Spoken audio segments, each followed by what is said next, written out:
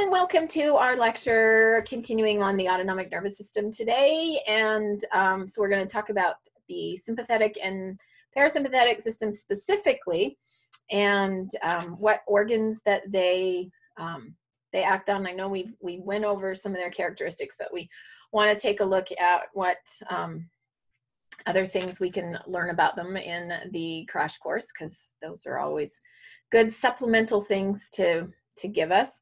What I want to do first, though, is go back to our PowerPoint and look at this in our notes. You'll be happy to know that I am not, oh, come on. I'm not going to put specifically this information on the exam. I'll just okay, here's in general. I will have some information on this. I changed my mind, but it's super general. Okay, because it's easy to remember. So if we take a look at, remember that we always need receptors. That's what signaling our target cells is all about. As long as you have the proper receptors, then you'll be able to respond to any of the signals that your body might happen to be sending, whether it's a nervous signal or an endocrine signal. It doesn't, hormonal signal, it doesn't matter.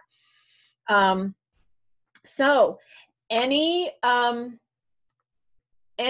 the fibers that are going to release acetylcholine, okay, so we know they're parasympathetic, pre and post ganglionic, and sympathetic pre are going to release acetylcholine. So this colon, and then works on it. Urge means work, and so cholinergic will be things that work on with acetylcholine. And so the receptors for acetylcholine for the parasympathetic are cholinergic fibers. Okay, and we're not going to worry about nicotinic and muscarinic. You can learn about that in the nursing program or someplace else. But I do want you to know that cholinergic fibers are those that release acetylcholine, and then the receptors for those are cholinergic receptors. Okay, so fibers are the ones that release, and then the receptors are cholinergic receptors. Okay, then by the same token, for the next, the adrenergic fibers. So adrenergic are those which release norepinephrine. So we don't call them epinergic. So this could be noradrenaline, so that's where we get adrenergic.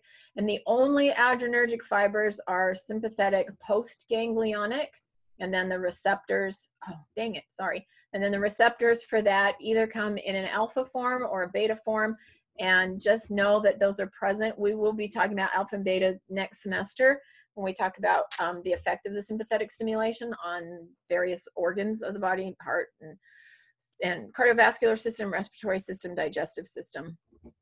So anyway, so adrenergic, those fibers that release norepinephrine. So they're going to be part of the sympathetic system. Okay.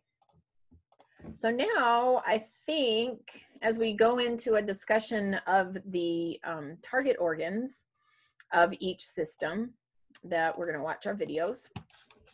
So we're going to watch the, sorry, oops, let me get rid of this, put this down here, put this right here.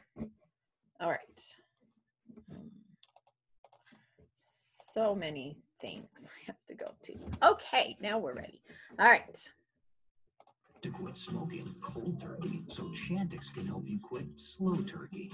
When your smoke alarm goes off, before you even know what's going on, you start to feel it. So smoke alarms are loud for a good reason. Your heart starts to race, your breathing picks up, you become sweaty all over your body. You are stressed. I'm not talking about the my iPhone just died kind of stress. I'm talking about the I'm afraid I might die kind of stress. Even though it's often seen as a dirty word, stress, like pain, isn't all bad. It's actually very useful if you're, trying to get out of a burning building. Your sympathetic nervous system is the part of your nervous system that responds to stress, and it does its job exceedingly well by focusing on what your body needs to do right now. Like when you're facing a life or death ordeal, You don't need to be digesting that cashew cluster in your intestines or producing reproductive cells or fighting off an infection. That's all stuff you can deal with later when you're out of harm's way. So your sympathetic nervous system sweeps these suddenly trivial functions aside to blast all of your energy to your brain and heart and muscles to deal with the threat at hand. So this is where I tell you that you're lucky to have a sympathetic nervous system and that it keeps you alive and that you would probably die in X period of time if you didn't have one. All of which is true. But here's the thing. The problem is nowadays our body's stress responses are triggered all the time, practically every day, even when we are not in mortal danger. I mean, worrying about paying your wireless bill or being late for an important meeting, those things are terrible, but will not kill you. But good luck explaining that to your nervous system, because your physiological responses to non-immediate stresses are largely the same as when you're fighting for survival. So if stress is like ruining your life, that's why. And that's part of the reason you should get to know how it works. Because by learning about your sympathetic nervous system, you come to understand one of the key players in the physiology of stress. So this is very, very true. I saw a little Reddit thread or something about how we all have run away from tiger juice inside of us because we used to have to run away from stressful things, and since we're not running away from tigers anymore, we've got all this pent-up juice inside of us that causes us to run away from the fact that I just dropped my iPhone and I cracked my screen or something like that. And so because our sympathetic nervous system is just like, we want to do something, we kind of overreact today to some of the apparent stressors that we have. And so we need to, like you said, understand them so that we can deal with them and make them not be the problems that they are, like meditation and how we can feel better with that. So, so we'll talk more about that when we finish watching sympathetic nervous system. You may recall from our tour of the anatomy of your autonomic nervous system that in both your sympathetic and parasympathetic divisions, almost every signal has to cross two synapses. Each neuron travels from its root in the spinal cord to a ganglion where it synapses, and yes, that is a verb as well, with another nerve fiber. And that one in turn leads to an effector organ where it synapses again to create whatever response was signaled, like sending more blood to your skeletal muscles or making your heart pump faster. But you gotta wonder, or at least I gotta wonder, how do these neurons and effectors actually communicate with each other? And how do all of those signals result in the high-octane sensations that we know as stress? By and large, the stress response includes two kinds of chemicals, both of which I'm sure you've heard of. The first, of course, are neurotransmitters. These are made and released from neurons themselves, and like we talked about in our lesson about synapses, they are what neurons use to communicate with each other or their effector organs across a synapse. The other chemicals involved in stress are hormones, which are secreted by your glands. There are at least 50 different hormones that work in your body right now, and they do everything from regulating your sleep cycles to making your body retain water so you're not dying of dehydration all over the place. I'm telling you all this now up front because hormones and neurotransmitters are 100% necessary for understanding how your sympathetic division ultimately works. But when you trace a single sympathetic signal from the initial stimulus to the final response, those chemicals can be kind of hard to keep track of. That's because the very same substance can have different effects, actually sometimes totally opposite effects depending on where it's received in your body. And to make things even more fun, even though neurotransmitters are part of your nervous system and hormones are products of your endocrine system, a compound can be considered either a neurotransmitter or a hormone, even though it hasn't changed one iota depending on where it happens to be operating in your body. So all of this can make understanding your stress responses pretty confusing. You might even say, stressful. All right. We're going in. The smoke alarm wakes you up. You smell smoke. It is time to move muscles fast. Your brain sends action potentials down your spinal cord and preganglionic neuronal axons.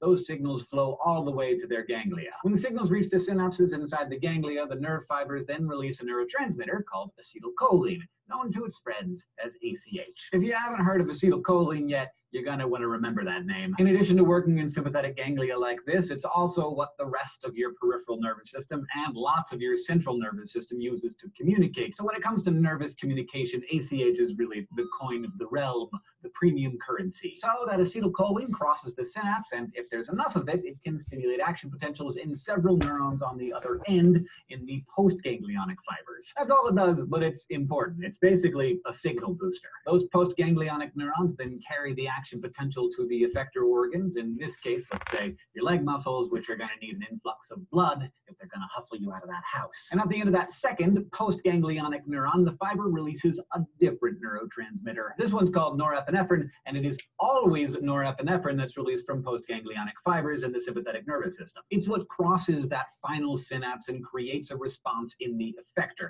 like opening up blood vessels that lead to the leg muscles. So the preganglionic fiber releases ACH, and the postganglionic releases norepinephrine. Boom. Congrats. Your life is on its way to being saved. But your body has more than one mechanism for responding to things, especially things like a burning house. There's another alternative for getting the message out. I mentioned those hormones, remember? In addition to nerve fibers that lead to ganglia and then your effectors, there's also a set leaving the spinal cord that goes directly to your adrenal glands. Like all preganglionic fibers, these release acetylcholine too. But here, the signal doesn't end up in another neuron that triggers blood vessels to open or whatever. Instead, it triggers your adrenal medulla to release a flood of epinephrine and norepinephrine hormones that rush through your bloodstream toward your heart and lungs and other organs. Now, hold up. Did you notice what I just said? Yeah, I said the adrenal glands release norepinephrine as a hormone. Whereas in that first scenario, I said that norepinephrine was a neurotransmitter that sent the final signal to control blood flow to the leg muscle. Now, how can I say both of those things? Because they're both true. Norepinephrine is both a neurotransmitter and a hormone, and which one it is depends on how it's being used. If it's being released from a neuron and traveling across a synapse, we refer to a messenger chemical, no matter what it is, as a neurotransmitter. If it's being secreted by a gland into the bloodstream for more widespread distribution, it's a hormone. Okay, that's a super important thing to remember, because we will, between the rest of this semester and next semester, be talking about how hormones and neurotransmitters work together. And so remember, it doesn't matter what the nature of the chemical is, because it's exactly, norepinephrine is the exact same structure, whether it's a neurotransmitter or it's a hormone. It just depends on how it's released. So it's released from a neuron, goes across the synapse, neurotransmitter, totally makes sense. If it's going to come out of a gland, be secreted from a gland and go directly into the bloodstream so that it can be, like it says, widely distributed, then it's going to be a hormone, regardless of the name of the chemical, neurotransmitter, hormone. Even if it's the same chemical. And to an effector, hormonal norepinephrine is just as good as neurotransmitter norepinephrine. But as scientists, we describe them differently because they're functioning differently. Now, the ways in which a neurotransmitter/hormone like norepinephrine works is a good example of another confusing aspect of your sympathetic nervous system, because it works by both stimulating and inhibiting the same systems in your body at the same time. So, in our house burning scenario, the norepinephrine your system releases causes an increase of blood flow in some parts of your body, like your leg muscles, while restricting blood flow in other places where it's not urgently needed, like your guts. How can the same chemical cause opposite responses? Well, it all depends on the particular kind of receptors that an effector has for receiving that chemical. In the case of norepinephrine, its effector is smooth muscle, the muscle that controls all of your involuntary functions of hollow organs like the stomach and bladder, and also your blood vessels. On the smooth muscle cells controlling some blood vessels, there are receptors called alpha receptors. When norepinephrine or epinephrine bind to those receptors, they make those smooth muscle cells contract, thereby restricting blood flow. But on smooth muscle cells that control other blood vessels, there are lots of beta receptors for epinephrine and norepinephrine, and when they are activated, they make the muscles relax, letting more blood flow through. So it makes sense that the smooth muscle around your blood vessels, which feed your skeletal muscles, which you'll need to get out of that smoky house, are covered in beta receptors, because you want those blood vessels to relax and provide plenty of oxygen to the muscles in your arms and legs. And since running away is more important than digesting your dinner, the blood vessels leading to your stomach and intestines have lots of alpha receptors, which reduce blood flow to those areas because that burrito can wait until you're out of the house. So there's a lot going on in your sympathetic responses, and much of it can seem complicated or even contradictory. But the thing is, all of these functions work together to create a full body response, which is exactly what you need in an emergency. After all, it wouldn't do you much good to speed up your heart without sending that blood to your muscles where it's needed. It's up to those neurotransmitters and hormones and the receptors on the corresponding effectors to make sure that everyone is on the same page. So the system works well, really well. Sometimes too well. Remember when I said at the beginning how your body doesn't know life-threatening stress from life-annoying stress? Since your body's reaction tends to be a full-body response either way, it can become pretty taxing over time. I mean, we're talking about throwing parts of your body into overdrive while depriving others of blood and oxygen. That's not something you want happening every morning. So the irony here, the real kick in the head, it's that non-life-threatening stressors can actually end up endangering your life in the long run because your body's stress response is so effective. The frequent activation of your sympathetic nervous system and the triggering of the other part of your stress response, the part that's driven by hormones, can have nasty consequences like high blood pressure, digestive problems, and even the suppression of your immune system. So what your body needs to do is figure out how to relax, rest, and digest. Feed and breed. That is where your sympathetic system's more mellow half-brother, the parasympathetic system, comes in. And yeah, that's what we're going to be talking about next time. For now, you learned that your sympathetic nervous system... All right. Okay, so let's go ahead and, because we're going to go to the parasympathetic next, but let's take a look at... Oh, first of all, I just want to tell you something. That man with the baboons that just showed up on the screen there. That's a researcher by the name, I think it was a psychologist, something like that. Anyway, Robert Sapolsky, and he spent his life taking a look, his major research, I mean, he's still alive, but his major research was taking a look at the stress response in baboons so that he could translate, take that into humans and see what kinds of physiological responses happen during stress. And so that's why they had the little shout out there to the man with the baboons. So in case you're wondering, why is that there? Okay, so I want to go quickly to, well, actually, let's, okay. Yes, we want to do this.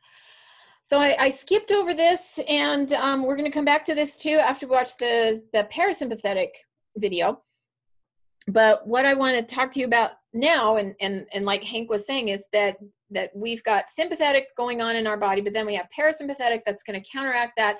And so all the organs in our body are essentially innervated by both systems, both the parasympathetic and the sympathetic. So we're going to look at the sympathetic first. So notice the same visceral organs are served by both divisions to counterbalance each other's activities and to maintain homeostasis. So if we take a look at this graph, or this table picture, I don't know what it is, you can see on the right is sympathetic stimulation. And you can see that which things are stimulatory, which things are inhibitory. So the dotted lines are all inhibitory. Stimuli, well, they shouldn't be inhibitory because some of them are stimulatory. So, oh no, I know. The solid ones are myelinated, and the dotted ones are the unmyelinated ones, because we have a myelinated one that goes right out to the adrenal gland. So that's what that means. Okay, had to think for a minute. All right, so if we take a look at places in our body that sympathetic stimulation is going to go to, and then in just a moment we'll take a look at, well, what are the effects when they go there? So we can see they go to the eye, salivary glands, lungs, heart, stomach, pancreas, liver and gallbladder, adrenal gland, bladder, and genitals. And so in just a second we'll look at, well, what do they do when they get there? Well, if we go over here to the other side, to the parasympathetic, here are the neurons that are coming. Oh, and remember, these are going to come out of the thoracolumbar region of the spinal cord. And then here, the parasympathetic are going to come out of the craniosacral region of the spinal cord. So the brain stem, and then down here in the sacral region of the spinal cord. So again, eye, salivary gland, heart, lungs, stomach, pancreas, liver, and gallbladder, bladder, and genitals. Now, wait a minute. Is there anything that's different on this side than on this side? Yeah, there is. Right here, the adrenal gland. And there are a couple of other places that are only innervated by sympathetic stimulation that are not innervated by parasympathetic. And we'll do those later on. So yeah, the adrenal gland is only stimulated by sympathetic stimulation. There's no counteracting it by parasympathetic. So what does that mean? That if you want your adrenal gland to secrete its products, specifically the adrenal medulla, where we get epinephrine and norepinephrine, you send a signal to tell it to release epinephrine and norepinephrine. And if you don't send a signal, then it doesn't release. We don't have to tell it stop releasing. We just don't tell it to release, and it won't. Okay, so let's go to, all right, so this chart goes through the effects of each system as well as this table. Same with this table. Let's see, so I'm thinking, okay, let's just do the sympathetic effects first, and then we'll counteract them with the parasympathetic after we watch the parasympathetic video. Okay, so we're going to start with the eye, the iris of the eye. So the iris of the eye is the part of the eye, remember, that we've looked at in lab, is the colored portion of the eye, and its job is to control the diameter of the pupil, to regulate the amount of light that's going to enter the eye. So I want you, as we go through these things, I want you to think of, what would I need those organs to do if I'm running away from a Rottweiler? Because that's always my example. You're sitting in your desk and in comes the Rottweiler. What do I need to do to save myself? Okay, so I've kicked into sympathetic stimulation. So think about, what do you want your pupil to do? Do you want it to get smaller? Do you want it to get bigger if you're running away from the Rottweiler? Well, here's what happens. It's going to stimulate the dilator muscles in order to dilate the pupil. Well, why would I want a bigger pupil? The bigger the pupil, the more light can be collected. And so as I'm running away from the Rottweiler, I can find my exit routes. I can find my escape places where I can be safe. And I can see that I'm not going to trip over that tree stump or something like that. And so by dilating my pupils, I'm more able to see what's around me to save me from the Rottweiler.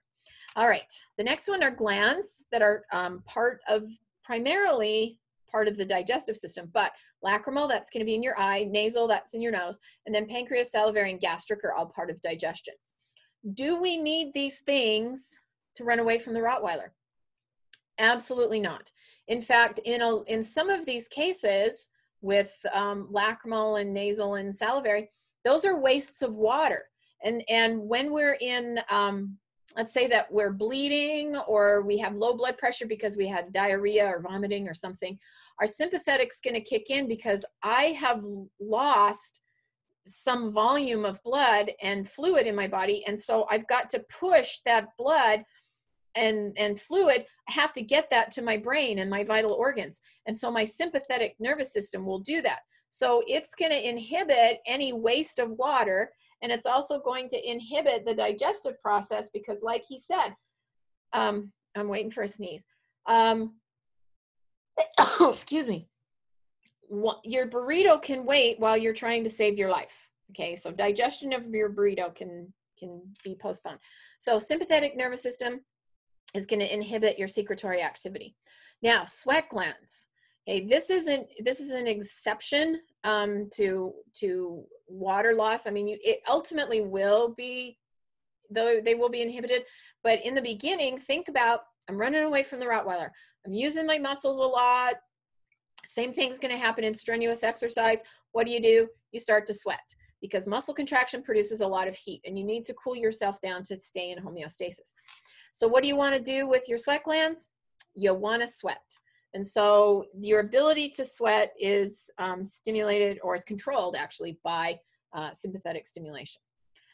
Okay, when we go to the adrenal medulla, that's where we get the epinephrine from. So obviously to run away from the Rottweiler and need that extra boost of epinephrine. And remember, we said last time that why your heart still pounds after you've saved yourself from a stressful situation is that the epinephrine is still coursing through your body, and it has to be removed by your kidneys and your liver before those feelings will go away.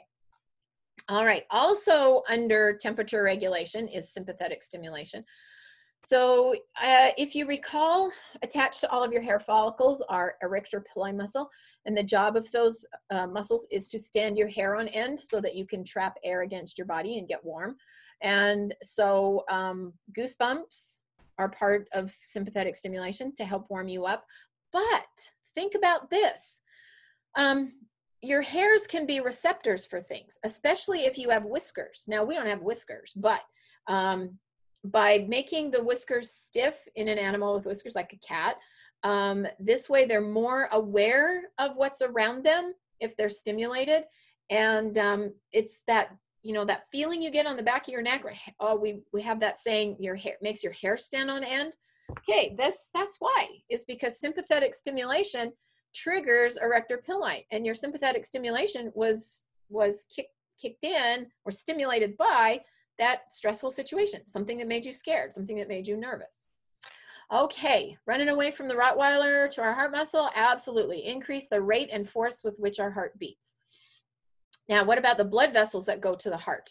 We want them to dilate. We want to take lots of blood and nutrients and oxygen to our blood cell, or to our heart muscle cells, so that they will be able to beat faster and harder, to move that blood around to get us to run away from down to our muscles, to get us to run away from the Rottweiler. Okay, bladder and urethra. So when we are scared, our bladder wall is going to relax, so it's not going to force urine out. We're going to contract the sphincters. That's what keeps the urine, you know, in the urethra, and inhibits voiding. So you may think, but sometimes, you know, you get the crap scared out of you, or you know, you just, oh, you scared me and I just wet my pants or whatever. You're not flooding your bladder. You're not totally releasing all the contents. You're just contracting that sphincter, and that will squirt just a little bit of stuff out into you. And so it's not all that's inside of your bladder. And then you'll find out that if you've been nervous, you feel like you have to go to the bathroom, but then you go to the bathroom and nothing happens because those sphincter muscles are still contracted. So we don't want to be wasting time and energy and blood and everything going to the bladder to make us go to the bathroom when we're running away from the Rottweiler. Okay, so there's all of that. Here's just in a chart. Okay, then we want the lungs. What are they going to do? They're going to dilate. So the smooth muscle that's around the bronchial tubes, so little tiny tubes called bronchioles, we want more airflow. And so we're going to dilate those bronchioles so that, or the smooth muscle around them, so that more air can move in and out of your lungs. Digestive tract organs, I think we're to the point where we pretty much understand, yep, we're just going to stop everything. We're not going to carry out peristalsis. We're going to inhibit or decrease the activity of the muscles, the smooth muscles surrounding our digestive system, and we're going to contract the sphincters. So we're going to stop things from moving from place to place. We don't want any digestion to happen, so let's just shut it down. Our liver is going to be stimulated to release glucose into the blood so that we have lots of energy. Gallbladder, we're going to relax it so it's just a pouch of bile that we don't need to be dumping into our digestive system. In our kidneys, we're going to cause vasoconstriction. So we're going to stop the amount of blood that's going to the kidneys, and we're going to move it to other places. And when that happens, that will decrease our urine output, so we won't waste water as urine. In reproduction, specifically with the penis, this is going to cause ejaculation, so the actual release of semen and sperm from the man's body. In the female reproductive system, the vagina and the clitoris, they'll be contracted to move the sperm up into the woman's body and then increase the mucus. And then blood vessels. So here is super important because there's two different effects. Like he said, if you have alpha receptors, then you're going to vasoconstrict. Okay, so that's the alpha receptors. Alpha receptors. Okay, and then if you are vasodilating, like in the muscles, in your skeletal muscles, then those are going to be beta receptors. Whoops. Okay, so alpha receptors cause vasoconstriction, beta receptors cause vasodilation. All right, so there is that. So let's take a look at what parasympathetic, how that's going to counteract the effects of the sympathetic stimulation. To fly a rocket ship, you need to be an optimist. No ass watching me. The heart beats at around 60 beats per minute, once a second, nice and easy. But if you were to somehow disconnect your heart from your autonomic nervous system, things, as you might imagine, would change. But your heart would not stop. Actually, it would be the opposite. It would speed up. It would start beating at around 100 beats per minute, and that's just at rest. With your heart beating 2/3 faster than normal before you even broke a sweat, your cardiac muscle would experience a lot of extra wear and tear, the surrounding blood vessels would be under enormous pressure, and your body would suddenly require and waste a lot of energy. Basically, you'd be out of balance. Part of what keeps your heart under control is your parasympathetic nervous system. It's often described as the calming side of your autonomic system, a kind of antidote to the effects of stress created by the sympathetic system. But it's really much more than that. Unlike your sympathetic division, which lets you deal with the crisis of the now, the parasympathetic system allows your body to handle everything else. It not only calms you down after being stressed out, it's what allows you to digest food, to reproduce, to excrete waste, to fight off infections. Basically, it lets you do the business of living. But our bodies can only do that when they are in balance somewhere between excitement and inhibition, both aroused enough and calm enough to keep things working. So the parasympathetic system is why our hearts don't pump so hard that they explode, sure, but it also explains a lot of other stuff about our bodies. But just one thing, learning about the parasympathetic system is going to involve a lot of memorizing. Hope that doesn't stress you out.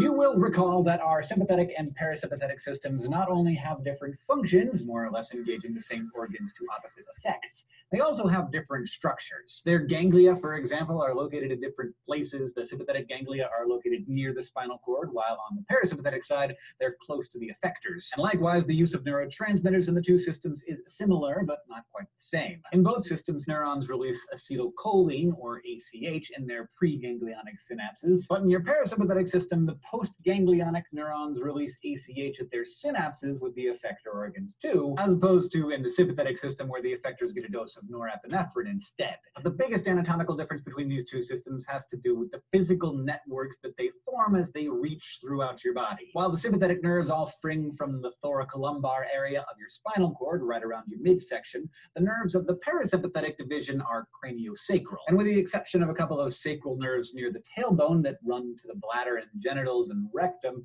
most of these nerves never go through the spinal cord. Instead, they run right from the brain almost all the way to their effectors. There are 12 of these cranial nerves, and they vary in terms of what kinds of neurons they contain. I mean, we're talking about the autonomic system here, but they are not all autonomic motor fibers. Some of your cranial nerves also carry motor fibers that control voluntary functions like moving your eyeballs around, and others carry only sensory fibers, which relay data to and from your sensory organs. And, just to keep things interesting, some of your cranial nerves carry both motor and sensory neurons. So, which ones are where, and what exactly does each one of these 12 nerves do? As anatomists, we have to keep track of the human wiring diagram that are cranial nerves, because you don't want to end up like some sidekick in a 90s action movie who has to defuse a bomb all by himself. Should I cut the red wire or the black wire? Honestly, though, if you find yourself inside of somebody's brainstem, you probably shouldn't be cutting anything, since all 12 of...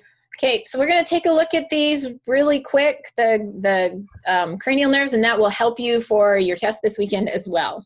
These cranial nerves are important. You're going to have to come up with some kind of mnemonics to help you keep track of both their names and their functions. You'll need to know what each one is called, whether it's a sensory nerve, a motor nerve, or both. And the map that we follow of the cranial nerves is based on a ventral view of the brain, looking at its underside, with the anterior portion at the top and the posterior on the bottom. First, let's tackle the names. Starting at the top, the first cranial nerve you encounter is the olfactory nerve, which takes scent information gathered by the nose and sends it to the brain, followed by the optic nerve, which does the same, but with visual data. Then there's the oculomotor, which controls 4 of the 6 muscles that control the movements of your eyes. The next nerve near the center of the brain's ventral side is the trochlear nerve, which controls a single muscle in the eye, and it lets you do this.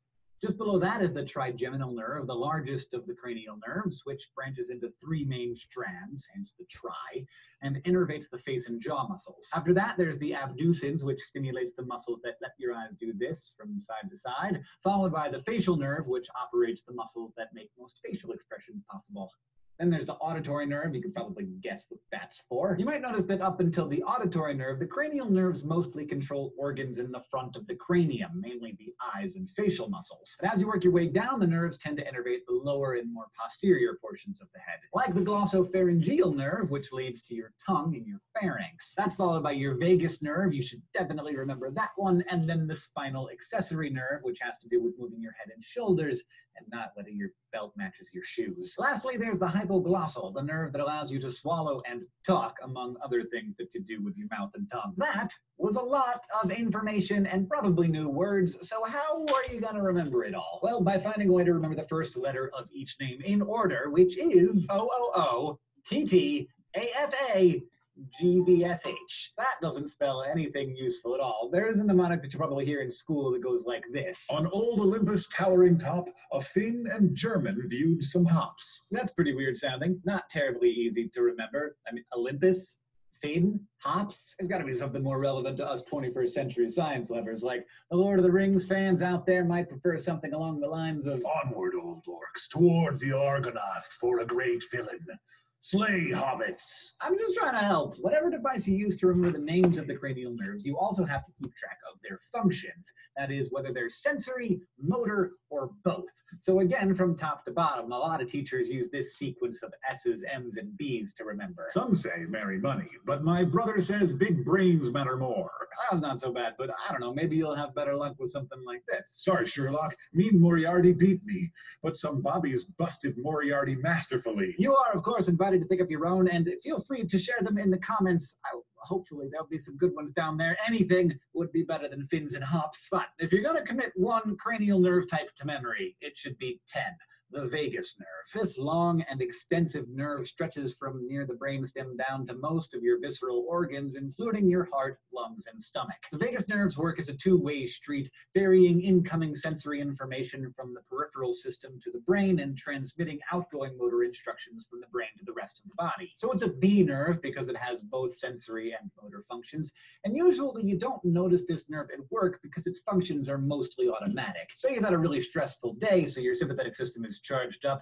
You come home, crash on the couch, mow down a half a pizza. Your stomach sends signals to your brain through the sensory nerve axons in your vagus nerve, telling you that your belly is full of starch and protein and fat. Your brain sees that your stomach is churning away, which is a usual parasympathetic activity, so it sends signals back down through the vagus nerve, triggering other parasympathetic responses, like slowing down your heart rate, putting some glucose back into storage, and reducing all that norepinephrine that your sympathetic system was pumping out all day. Soon, you start feeling more relaxed, which is just one reason why for some people eating is a way of reducing stress and anxiety. In fact, it can feel so good that even though your stomach is full, you might continue eating. So, like I mentioned before, it can be easy to think of the two divisions of your autonomic system as opposites or even rivals, but that's a little off the mark. Looking at your body as a whole, you should picture them as two sides of a scale. Sometimes it's balanced in the middle, and sometimes it leans to the left or right, depending on what's happening. That balance is the essence of homeostasis, and as you'll recall, homeostasis is the key to life. Here's something else that's important for life. Sex. It mostly falls within the parasympathetic domain of necessary, but not an emergency. But in order to effectively do it, you need help for both systems. First, the parasympathetic system has to make sure you're calm enough to even think about sex, and then funnel extra blood away from your muscles and down to your genitals, which is why too much stress and anxiety can lead to sexual dysfunction. But you also need a burst of that sympathetic system to excite you and keep you excited. So like the two sides of the scale, the balance depends on having the right amount of both. The rate of action potential traveling through each division is known as your sympathetic tone and your parasympathetic tone. And most of the time, our parasympathetic tone is actually dominant, keeping down the caged animal that is your sympathetic response. That's why you need your parasympathetic system to keep your heart from racing like a rabbit's, and why most of the time our bodies can do the eating and sex having and all the other fun tasks that make up the business of living. Today on Crash Course.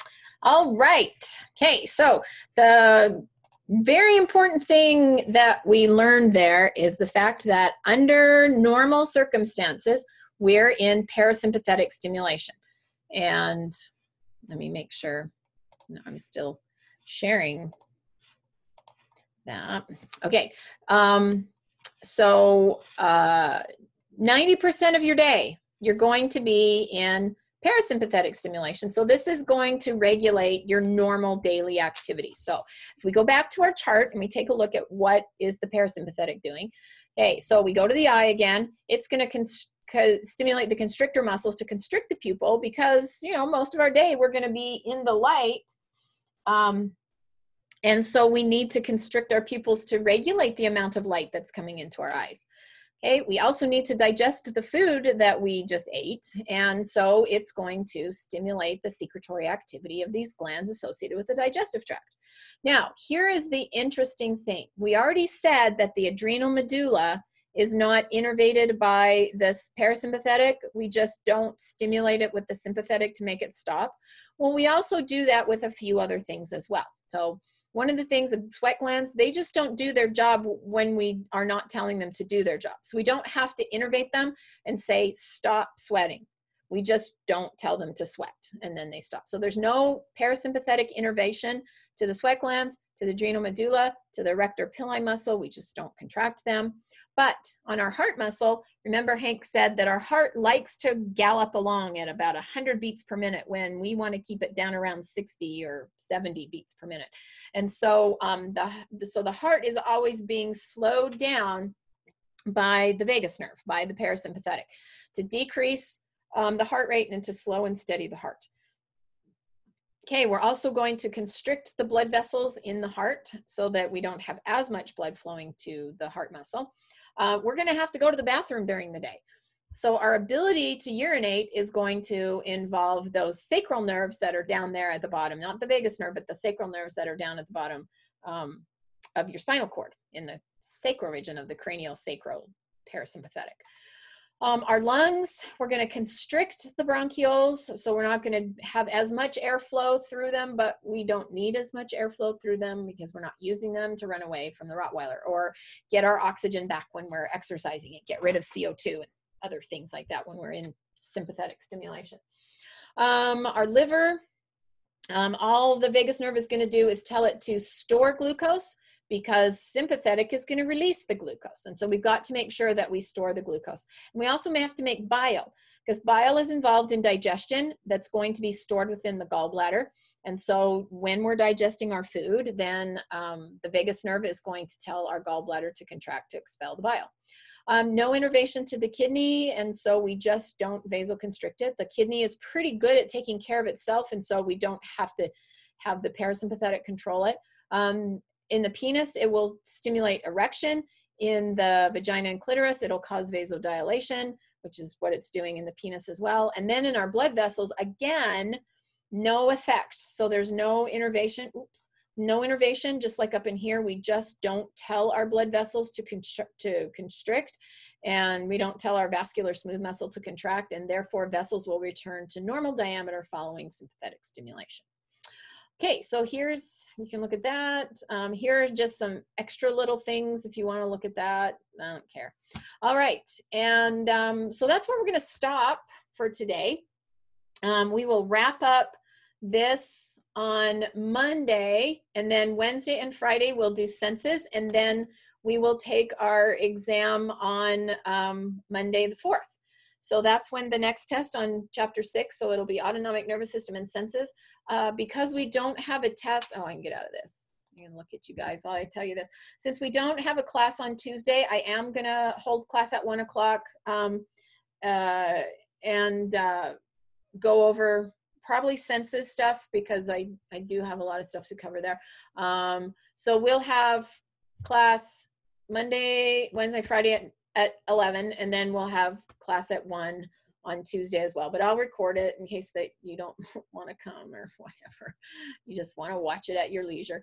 So again, nothing on Friday Thursday, sorry, as far as classes are concerned next week.